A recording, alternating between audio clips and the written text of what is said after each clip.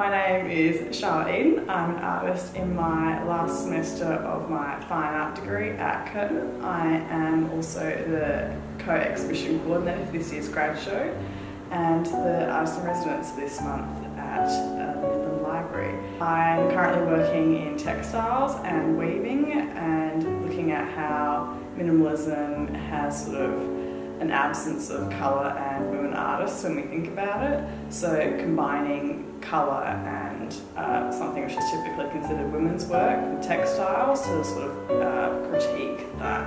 The residency has been so incredibly helpful in terms of like practicing running workshops, and I think without the support of like the library itself and the fact that they've got like a space for me to hold it, they've got the materials, they've got the platform to like advertise it as well. So without having the connection to the library through the residency, I don't think I would have been able to get as much practice as I have at running the optical painting workshop.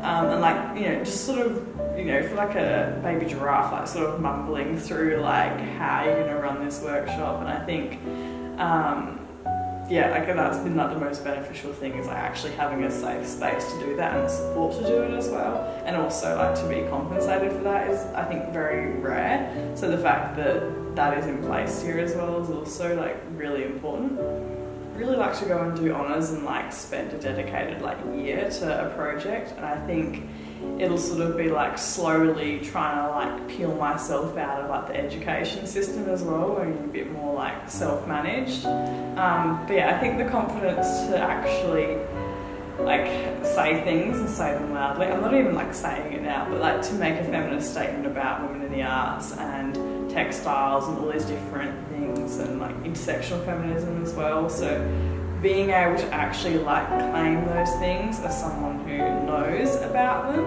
and has lived experience of it is like really hard to do at the moment. So gaining the confidence to actually do that, I think, is probably going to be like the biggest stepping stone in my practice, and then actually being able to like keep doing it for years and years.